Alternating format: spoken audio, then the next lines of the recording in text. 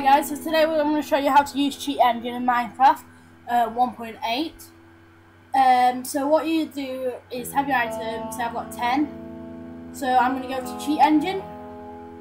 I'm just going to show you that I've got 10 here. You should see it now, there you go. Anyway, I'm going to go to Cheat Engine now.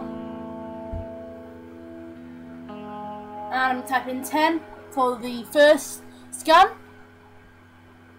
As you can see, it's loading, and right now it's searching. It should come up with about 50,000 results like that. So to narrow it down, we throw one out, go back in, next one, it's 9, and then you see there's still like loads of variants. Now we pick it back up and then go back onto Cheat Engine, and then enter again, and there's only one there.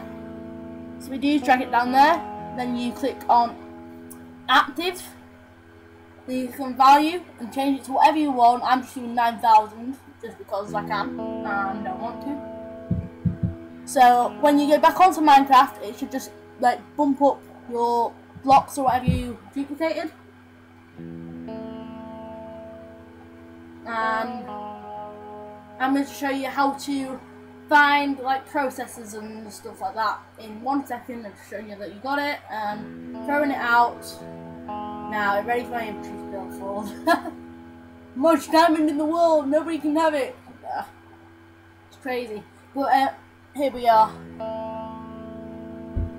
So I'm just gonna save out just because I can. Okay, so what you do is you click the top left hand corner, and then you go to the one that says Java WD4 something. Anyway.